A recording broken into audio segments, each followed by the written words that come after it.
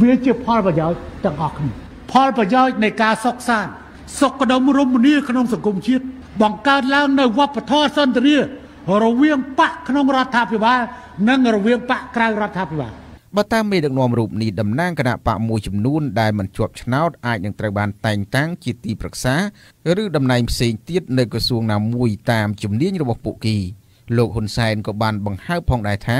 សភានៅអាណត្តិទី6នេះអាចមានតែមួយគណៈបកឬក៏ច្រើនបំផុតត្រឹម3គណៈបកប្រធានគណៈបកប្រជាធិបតេយ្យមូលដ្ឋានលោកយេងវរៈដែលជាគណៈបកមួយបានចូលរួមការប្រកួតប្រជែងដែរនោះបានមានប្រសាសន៍ថាលោកត្រូវការពេលបន្ថែមទៀតមុននឹងឆ្លើយតបទៅនឹងសារអំពាវនាវរបស់មេដឹកនាំបកកណ្ដាលអំណាចនេះក៏ប៉ុន្តែមេដឹកនាំគណៈបកដែលមិនជាប់ឆ្នោតមួយនេះអះអាងថាក្បាលម៉ាស៊ីនដឹកនាំរដ្ឋមួយអាចធានាពីសេចក្តីសុខរបស់ប្រជាពលរដ្ឋបានលុះណាតែក្បាលម៉ាស៊ីនដឹកនាំនោះត្រូវរួមបញ្ចូលទាំងសម្លេងអង្គការសង្គមស៊ីវិលសហគមន៍ដែលរងគ្រោះដីធ្លីនិងគ្មានការគំរាមកំហែងផ្នែកនយោបាយជាការកបបីនេះគឺរដ្ឋាភិបាលណាឬរដ្ឋាភិបាលណាដែរកបបីមានការប្រគល់យោបល់មួយពីប្រដ្ឋទីហើយមានសមាជិកមានអីចឹងជាមួយសង្គមស៊ីវិលជាមួយនឹងគណៈបកនយោបាយបាទជារឿងកបបីគួរធ្វើហើយវាគួរធ្វើទៅគ្រប់អាណត្តិហ្នឹងណាមិនតែមកភ្នាក់ធ្វើអាណត្តិនេះអីចឹងទេទៅណាបាទអ្នកវិភាគនយោបាយលោកមនិតមាសនេះគាំទ្រ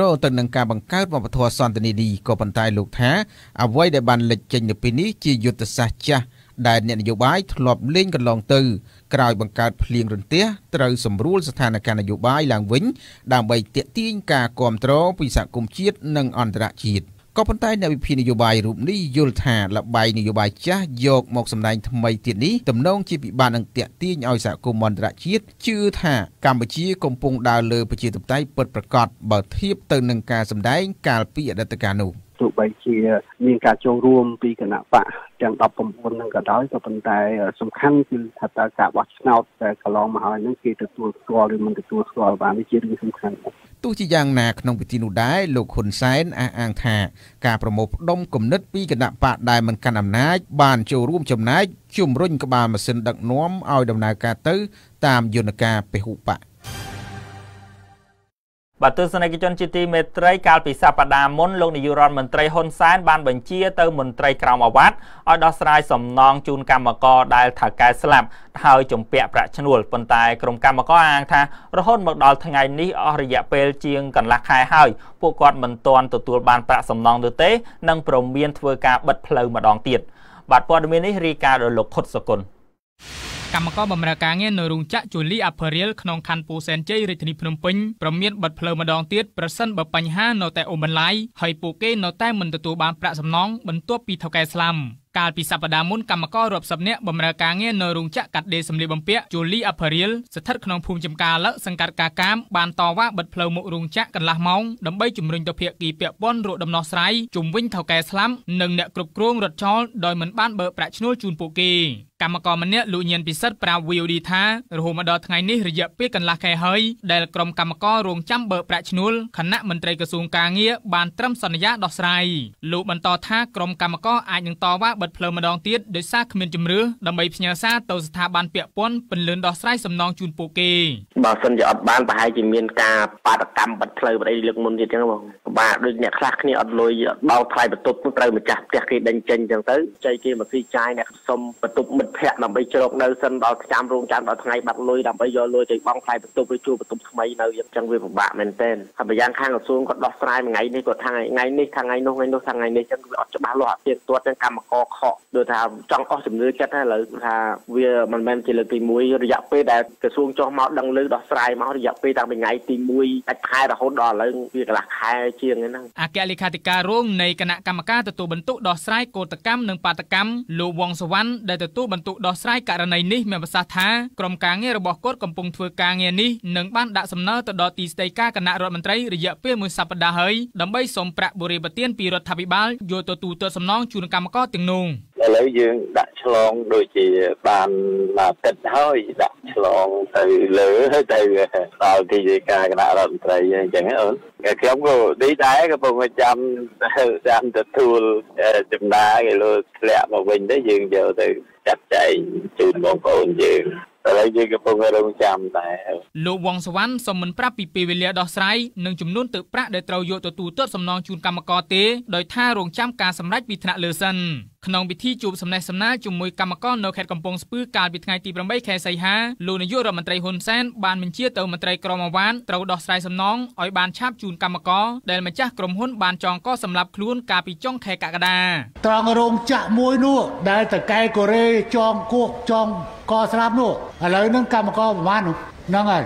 ដោះស្រាយឲ្យសូត្រទៅដើម្បីបញ្ចប់រួចហើយយើងចាំដោះស្រាយជាមួយនឹងភរិយារបស់គ្នាទៅរឿងយើងត្រូវហ៊ានចេញលុយមុនដើម្បីដោះស្រាយឲ្យកម្មករដែលគ្នាដែលម្ចាស់ស្លាប់ទៅហើយឥឡូវជពាក់លុយកម្មករអញ្ចឹងទេយើងត្រូវដោះស្រាយចំពោះបញ្ហានេះក្រុមកម្មករឲ្យដឹងថារោងចក្រជូលីអាផឺរីលមានកម្មករសរុប270នាក់និងមានថៅកែជាជនជាតិកូរ៉េខាងត្បូងបានចងកសម្លាប់ខ្លួនក្រោយថ្ងៃបោះឆ្នោតហើយថៅកែរោងចក្រនេះជំពាក់ប្រាក់ឈ្នួលកម្មករម្នាក់ចន្លោះពី$250ទៅ$300បាទលោកនាងព័ត៌មានដាច់ដライមួយទៀតគឺអភិបាលខេត្តកណ្ដាលលោកម៉ៅភិរុនបានប្តឹងអគ្គនាយករងក្រុមហ៊ុនមួយទៅតុលាការថាបានធ្វើការបរិហាគេនិងប្រមាថលោកនៅក្នុងបណ្ដាញសង្គមបន្ទាប់ពីមានចំនួនដីធ្លីជាមួយគ្នាក្នុងស្រុកមួយក្នុងខេត្តនេះភាគីក្រុមហ៊ុនថាការប្តឹងនេះជារឿងអយុត្តិធម៌ខណៈដីលោកត្រូវបានលោកម៉ៅភិរុនយកហើយប្តឹងគាត់បន្ថែមទៀតបាទសូមទស្សនាសេចក្តីរាយការណ៍របស់ខ្ញុំបាទដូចតទៅ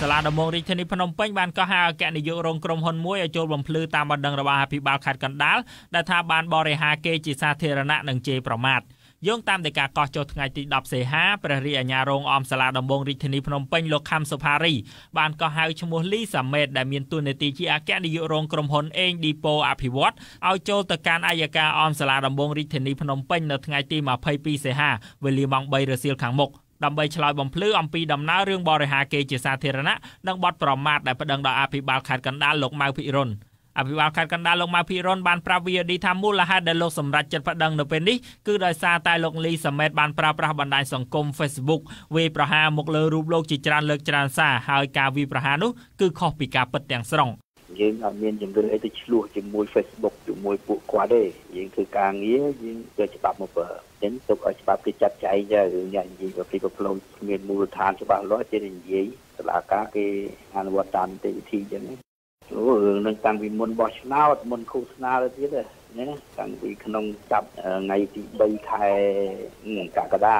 មកហ្នឹងគាត់និយាយហូរហែហ្នឹងតាម Facebook គាត់ហ្នឹងVOD មិនអាចសុំការបំភ្លឺពីលោកលីសាមេតបាននៅឡើយទេតែលោកបានសរសេរនៅលើទំព័រ Facebook របស់លោកកាលពីថ្ងៃទី13សីហាថាការប្តឹងលោកនេះគឺជារឿងអយុត្តិធម៌មួយសម្រាប់រូបលោកខណៈដីរបស់លោកត្រូវបានលោកម៉ៅភិរុនយកហើយប្តឹងលោកដាក់គុកបន្ថែមទៀតតែតើតើទៅនឹងការចោទប្រកាន់នេះលោកម៉ៅភិរុនបានច្រានចោលនឹងថាលោកគ្មានជាប់ពាក់ព័ន្ធទៅនឹងដីនៅក្នុងឃុំកំពង់អសស្រុកពញាលឺខេត្តកណ្ដាលនោះទេខណៈលោកថាក្រុមហ៊ុនអេងឌីប៉ូអភិវឌ្ឍនោះពុំមានសិទ្ធិស្របច្បាប់ណាមួយក្នុងការធ្វើសម្បទានសេដ្ឋកិច្ចនៅក្នុងស្រុកនោះឡើយគាត់មិនមានអីលក្ខខណ្ឌគ្រប់គ្រាន់នៅក្នុងការវិនិយោគទេគាត់ធ្វើតាមប្រព័ន្ធបាត់ពីទម្លាប់ហ្នឹងទេអានេះវាប៉ះសេដ្ឋកិច្ចទៅលើផលប្រយោជន៍ប្រជាជនប៉ះពាល់បរិស្ថានសេដ្ឋកិច្ចសង្គមជាមួយនឹងផលប្រយោជន៍សាធារណៈផលប្រយោជន៍ប្រជាជននៅតំបន់ហ្នឹងអញ្ចឹងរដ្ឋាភិបាលក៏ត្រូវចេញលិខិតដើម្បីប្រជុំគាត់ឲ្យគាត់ប្រជុំធ្វើសកម្មភាពដែលមិនស្របតាមច្បាប់ដីរបស់ប្រជាពលរដ្ឋប៉ុណ្ណាយើងឲ្យប្រជាពលរដ្ឋវិញទៅប៉ុណ្ណឹងហើយដីអាងបឹងអាលេងមេទឹកអីនេះគាត់ឈូសប្រភេទផ្លាញអស់គាត់មានច្បាប់ណាឈូសគាត់មានសិទ្ធិណាគាត់មានអ្នកណាសញ្ញាគាត់ឈូសបឹងឈូសអីលុបអីលុបបឹងហ្នឹងយើងត្រូវយល់ពីបញ្ហានេះគាត់ទៅមានទោសទៀតទោសវិបត្តិប្រភេទផ្លាញទៅសម្បត្តិសាធារណៈបរដ្ឋហើយនឹងប្រឆាំងនឹងអីសម្រាប់ចិត្តបរដ្ឋាភិបាលអានឹងគាត់អត់ទាន់ដឹងខ្លួនគាត់ខុសគាត់ទេកាលពីថ្ងៃទី23មីនាទីស្តីការគណៈរដ្ឋមន្ត្រីបានសម្រេចតាមសំណើរបស់អភិបាលខេត្តកណ្ដាលបានបញ្ជាទៅកាន់ក្រសួងកសិកម្មឲ្យបញ្ឈប់សកម្មភាពរបស់ក្រុមហ៊ុនអេងឌីប៉ូអភិវឌ្ឍនៅក្នុងតំបន់ឃុំកំពង់អសស្រុកពញាលឺខេត្តកណ្ដាលជាបន្ទាន់និងបញ្ជារដ្ឋបាលខេត្តបន្តចុះបញ្ជីដីជូនពលរដ្ឋនៅក្នុងឃុំនោះបន្តទៀតគណៈក្រុមហ៊ុនថារបាយការណ៍របស់រដ្ឋបាលខេត្តកណ្ដាលមានភាពអយុត្តិធម៌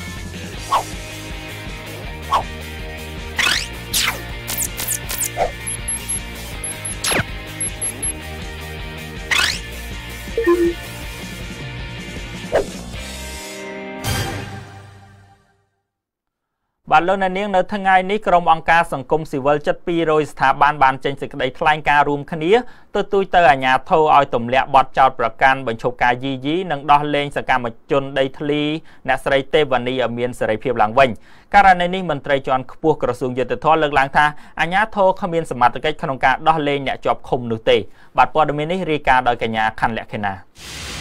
អង្គការសង្គមស៊ីវិលជាង100ស្ថាប័នស្នើទៅអាជ្ញាធរកម្ពុជាឲ្យទម្លាក់បទចោទប្រកាន់និងដោះលែងសកម្មជនដីធ្លីអ្នកស្រីទេវនីដោយថាដើម្បីឲ្យសកម្មជនដីធ្លីរូបនេះអាចត្រឡប់ទៅជួបជុំក្រុមគ្រួសារវិញបន្ទាប់ពីអ្នកស្រីជាប់ពន្ធនាគារអស់រយៈពេល2ឆ្នាំ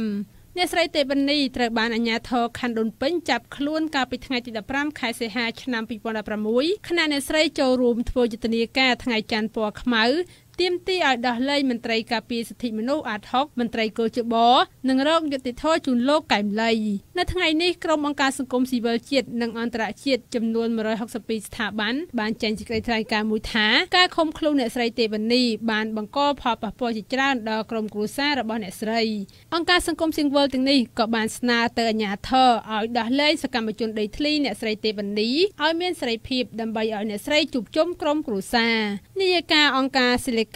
ដែលជាអ្នកចូលរួមក្នុងការចេញសេចក្តីថ្លែងការណ៍លោកស្រីធីតាខឹសមានប្រសាសន៍ថាការចាប់ខ្លួននិងការចាប់ប្រកាន់លើអ្នកស្រីទេវនីពីបទហិង្សាលើក្រុមសន្តិសុខនោះធ្វើឡើងមិនសមស្របឡើយដោយសារក្រុមសន្តិសុខទាំងអស់នោះជាបរិសុទ្ធលោកស្រីស្នើទៅរដ្ឋាភិបាលនិងអាជ្ញាធរឲ្យដោះលែងអ្នកស្រីទេវនីឲ្យមានសេរីភាពវិញខណៈអ្នកស្រីជាប់ពន្ធនាគាររយៈពេល2ឆ្នាំមកហើយនេះគួរតែដោះលែងគាត់ឲ្យលើកលែងការចោទប្រកាន់ទាំងប្រមាណទៅលើខ្លួនគាត់ដើម្បីឲ្យគាត់អាចមានសេរីភាពចេញទៅរស់នៅជាពលរដ្ឋនិងជាម្ដាយដែលគាត់មានកូនគាត់មានម្ដាយដែលកំពុងតែឈឺផងចាឲ្យគាត់ទៅមើលគ្រួសាររបស់គាត់ចាដោះលែងឲ្យគាត់មានសេរីភាពចាអ្នកនាំពាក្យក្រសួងយុតិធម៌លោកចិនម៉ាលីនមានប្រសាសន៍ថាអាជ្ញាធរគ្មានសមត្ថកិច្ចក្នុងការដោះលែងអ្នកស្រីទេវនីនោះទេព្រោះរឿងនេះកំពុងស្ថិតនៅដែនសមត្ថកិច្ចរបស់តុលាការការស្នើសុំមកលើរដ្ឋាភិបាលអាជ្ញាធរក៏ដោយអំណាចទេប្រតិបត្តិដើម្បីឲ្យទៅបំពេញទៅរឿងអំណាចតុលាការហ្នឹងគឺមិនអាចទៅរួចទេដោយវាបំពេញរដ្ឋធម្មនុញ្ញក្នុងការច្បាប់ប្រជាធិបតេយ្យជាពិសេសគឺគោលការណ៍នៃការបែងចែកអំណាចអ្នកស្រីទេវនីជាសកម្មជនដីធ្លីដែលសកម្មក្នុងការតវ៉ាទាមទារដំណោះស្រាយដីធ្លីនៅតំបន់បឹងកក់ហើយនៅឆ្នាំ2013អ្នកស្រីក៏បានទទួលពានរង្វាន់ភាពជាអ្នកដឹកនាំពិភពលោកពីអតីតរដ្ឋមន្ត្រីក្រសួងការបរទេសអាមេរិកផងដែរបាទលោកនាងព័ត៌មានជាបន្តនៅពេលនេះគឺរដ្ឋមន្ត្រីក្រសួងការបរទេសអង់គ្លេសទទួលបន្ទុកកិច្ចការប្រចាំតំបន់អាស៊ីប៉ាស៊ីហ្វិកលោក Macfield នឹងមកទស្សនកិច្ចនៅកម្ពុជានិងតំបន់អាស៊ីបន្ទាប់ពីលោកបានថ្លែងរិះគន់បញ្ហាសិទ្ធិមនុស្សនិងលទ្ធិប្រជាធិបតេយ្យនៅកម្ពុជាក្នុងសេចក្តីប្រកាសព័ត៌មានរបស់ក្រសួងការបរទេសអង់គ្លេសឲ្យដឹងថារដ្ឋមន្ត្រីក្រសួងការបរទេសអង់គ្លេសលោក Macfieldកាលពីថ្ងៃម្សិលមិញបានចាប់ផ្ដើមដំណើរទស្សនកិច្ចរបស់លោកមកកាន់ប្រទេសចំនួន6នៅតំបន់អាស៊ីដូចជាឥណ្ឌូនេស៊ីហ្វីលីពីនថៃប្រ៊ុយណេឡាវនិងកម្ពុជាក្នុងដំណើរទស្សនកិច្ចរដ្ឋមន្ត្រីក្រសួងការបរទេសរូបនេះក្រុងជួបជាមួយនឹងនាយករដ្ឋមន្ត្រីលោកហ៊ុនសែននិងក្រុមអង្គការសង្គមស៊ីវិលនៅក្នុងស្រុកផងដែរមុនដំណើរទស្សនកិច្ចមកកម្ពុជានៅតំបន់អាស៊ីនេះកាលពីថ្ងៃទី31ខែកក្កដាលោក Macfield បានថ្លែងរិះគន់ការបោះឆ្នោតនៅកម្ពុជាថាគ្មានសេរីនិងយុត្តិធម៌នោះទេលោកសម្ដែងក្តីបារម្ភផងដែរជុំវិញបញ្ហាសិទ្ធិមនុស្សនិងលទ្ធិប្រជាធិបតេយ្យនៅកម្ពុជានៅពេលនេះដូចជាការរំលាយគណៈបក្សសង្គ្រោះជាតិការបន្តឃុំខ្លួនលោកកឹមសុខានិងការបិទសិទ្ធិធ្វើនយោបាយរបស់អតីតមន្ត្រីបកប្រឆាំង118រូបជាដើមបាទលោកនាងក្រុមសមាជិកប្រសិទ្ធិអូស្ត្រាលីមកពីបកកណ្ដាលអំណាចបកប្រឆាំងនិងបកសម្លេងភាគតិចបានជំរុញទៅរដ្ឋាភិបាលប្រទេសនេះឲ្យមានវិធានការបន្ថែមទៀតដើម្បីបង្ខំឲ្យកម្ពុជាងាកមកគន្លងប្រជាធិបតេយ្យនិងគោរពកាតព្វកិច្ចសិទ្ធិមនុស្សក្នុងកិច្ចប្រជុំ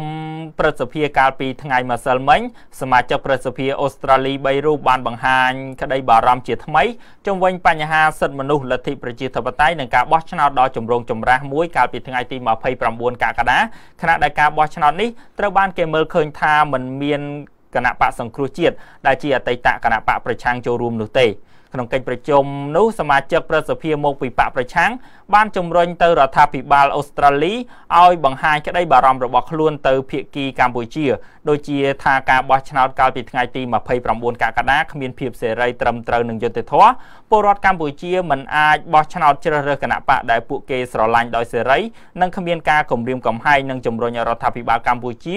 បើកលំហប្រជាធិបតេយ្យឡើងវិញព្រមទាំងធានានូវសិទ្ធិសេរីភាពទាំងឡាយដែលត្រូវបានធានាដោយច្បាប់គណៈបកប្រឆាំងអូស្ត្រាលីក៏ស្នើទៅរដ្ឋាភិបាលអូស្ត្រាលីឲ្យធ្វើការជាមួយនឹងបណ្ដាប្រទេសផ្សេងទៀតដើម្បីចាត់វិធានការបន្ថែមទៀតដើម្បីជួយស្រោចស្រង់ដល់លទ្ធិប្រជាធិបតេយ្យនៅកម្ពុជាផងដែរ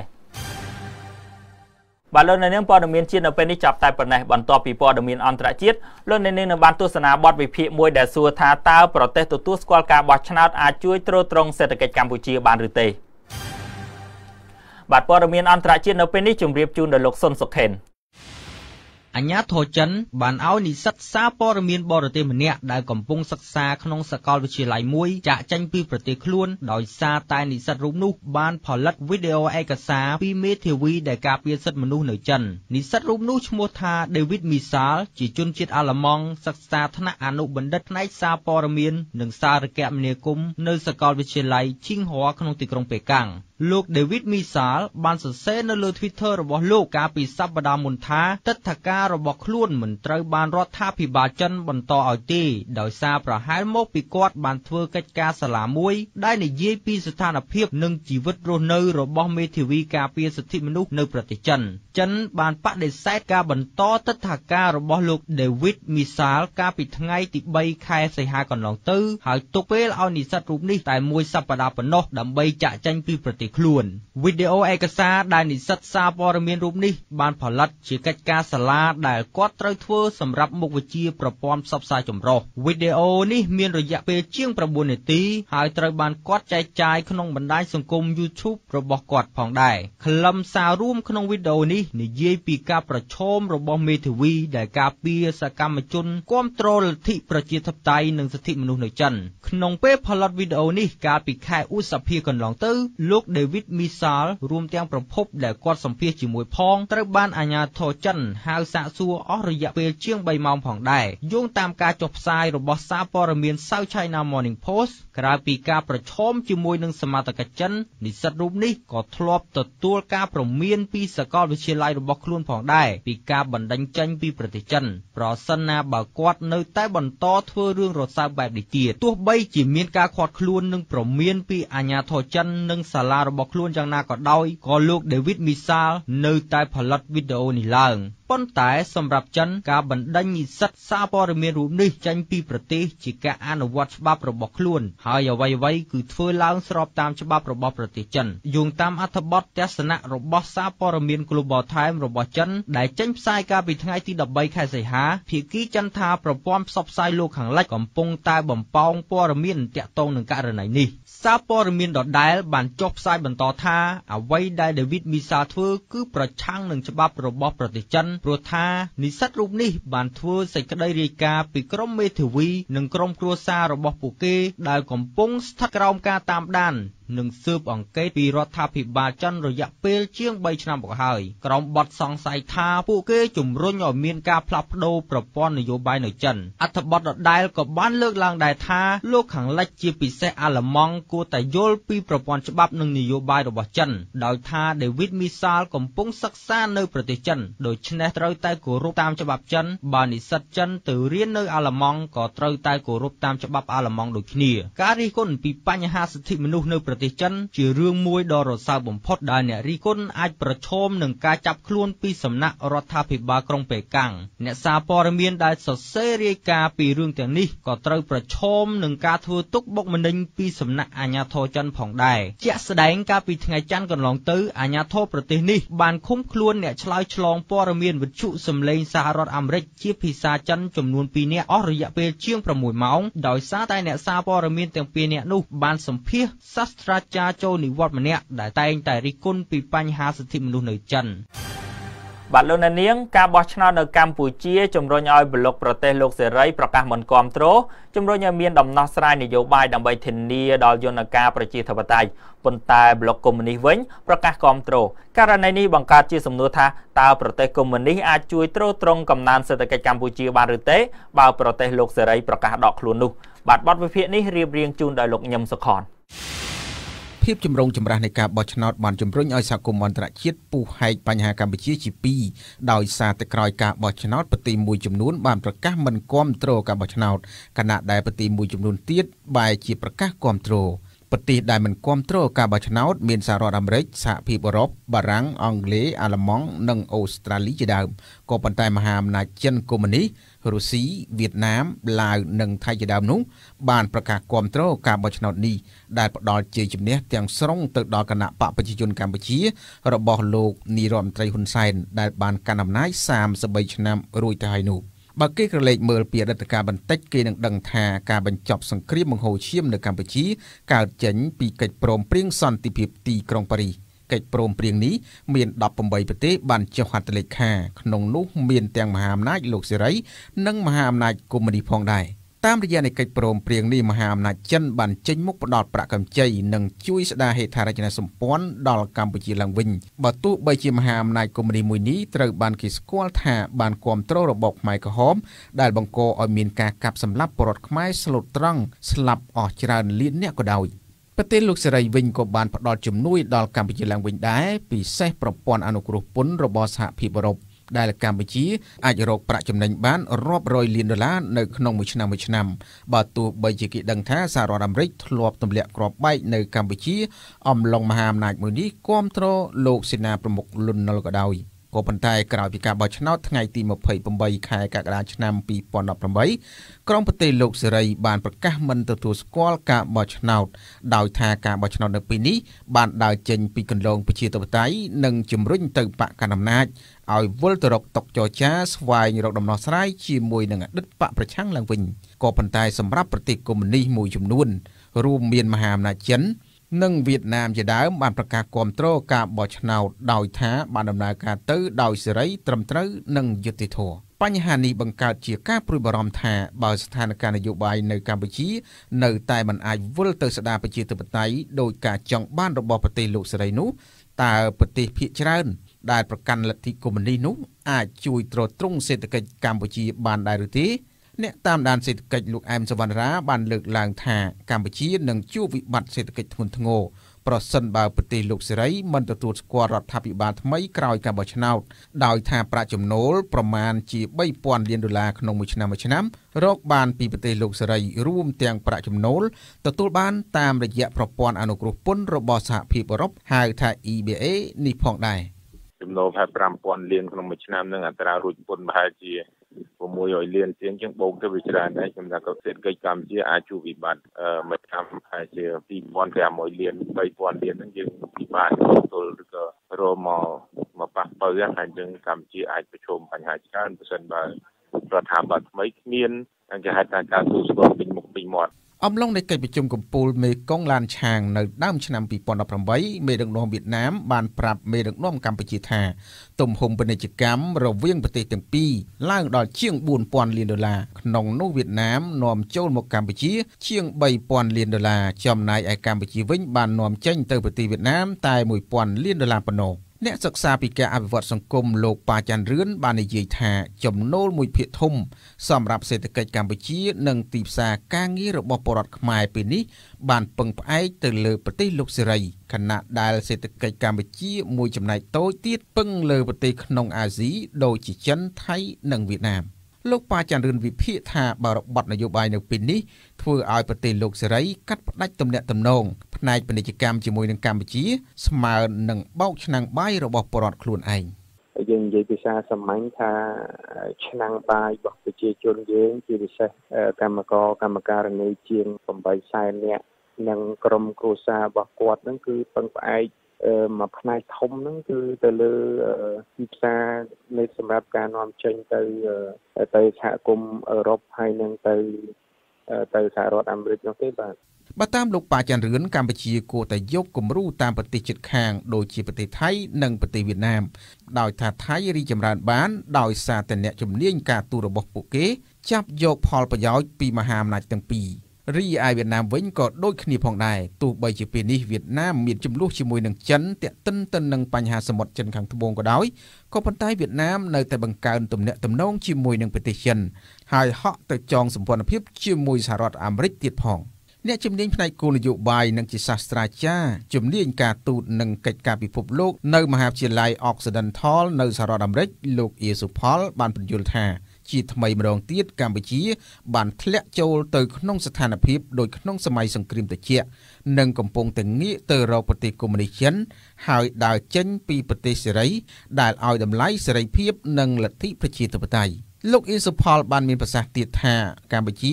មិនត្រូវពឹងផ្អែកទាំងស្រុងលើប្រទេសចិននោះទេដោយថាចិនអាចនឹងដោះដៃពីកម្ពុជាវិញបើសិនជាសេដ្ឋកិច្ចក្នុងប្រទេសរបស់គេជួបបញ្ហាអាក្រក់ណាមួយនោះទំហំពាណិជ្ជកម្មទ្វេភាគីកម្ពុជានិងចិននៅក្នុងឆ្នាំ2017សម្រេចបាន$5,800 លានក្នុងនោះការនាំចេញរបស់កម្ពុជា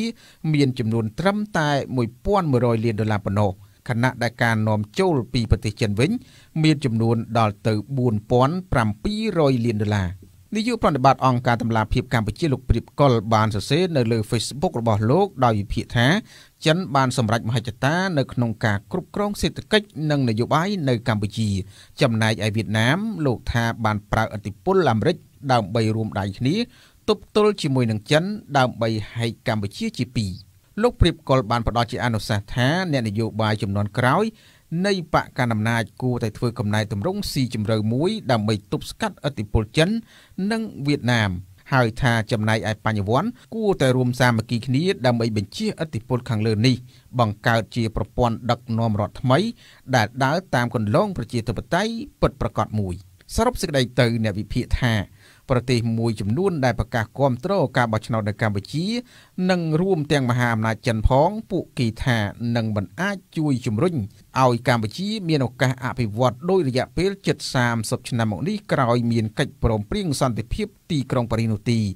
បើរដ្ឋាភិបាលថ្មីធ្វើឲ្យប្រទេសលោកសេរីផ្ដាច់ខ្លួនចេញពីកម្ពុជានោះបាទទស្សនិកជនមុននឹងបញ្ចប់កម្មវិធីព័ត៌មានរបស់ទូរទស្សន៍អនឡាញ VOD ខ្ញុំសូមសង្ខេបព័ត៌មានសំខាន់ៗដែលមានដូចតទៅអភិបាលខេត្តកណ្ដាលលោកម៉ៅភិរុនបានប្តឹងអគ្គនាយករងក្រុមហ៊ុនមួយទៅតុលាការដោយចោទថាអគ្គនាយករងក្រុមហ៊ុននោះបានធ្វើការបរិហាគេនិងប្រមាថរូបលោកនៅក្នុងបណ្ដាញសង្គមបន្ទាប់ពីមានចំនួនដីធ្លីជាមួយគ្នាក្នុងស្រុកមួយក្នុងខេត្តនេះភាគីក្រុមហ៊ុនថាការប្តឹងនេះជារឿងអយុត្តិធម៌ខណៈដីត្រូវបានលោកម៉ៅភិរុនយកហើយប្តឹងគាត់បន្ថែមទៀតបានមេដឹកនាំបកកណ្ដាលអំណាចនៅថ្ងៃពុធនេះបានប្រកាសថារដ្ឋាភិបាលថ្មីនឹងបង្កើតវប្បធម៌សន្តិនិកជាមួយនឹងគណៈបកតូចៗដែលមិនបានជាប់ឆ្នោតដើម្បីជំរុញយន្តការសេរីពហុបកប៉ុន្តែអ្នកតាមដានមានជំនឿតិចតួចថាយន្តការនេះនឹងអាចតាក់ទាញប្រទេសលោកសេរីឲ្យជឿថារបបនយោបាយនៅពេលនេះកំពុងជំរុញយន្តការប្រជាធិបតេយ្យរដ្ឋមន្ត្រីក្រសួងការបរទេសអង់គ្លេសលោក McField នឹងមកទស្សនកិច្ចនៅកម្ពុជានិងតំបន់អាស៊ីបន្ទាប់ពីលោកបានថ្លែងរិះគន់បញ្ហាសិទ្ធិមនុស្សនិងលទ្ធិប្រជាធិបតេយ្យនៅកម្ពុជាសេចក្តីប្រកាសព័ត៌មានរបស់ក្រសួងការបរទេសអង់គ្លេសឲ្យដឹងថារដ្ឋមន្ត្រីក្រសួងការបរទេសអង់គ្លេសលោក McField កាលពីថ្ងៃម្សិលមិញចាប់ផ្ដើមធ្វើដំណើរទស្សនកិច្ចរបស់លោកមកកាន់ប្រទេសចំនួន6នៅតំបន់អាស៊ីដូចជាឥណ្ឌូនេស៊ី ហ្វីលីពីន ថៃ ប្រ៊ុយណេ ឡាវនិងកម្ពុជា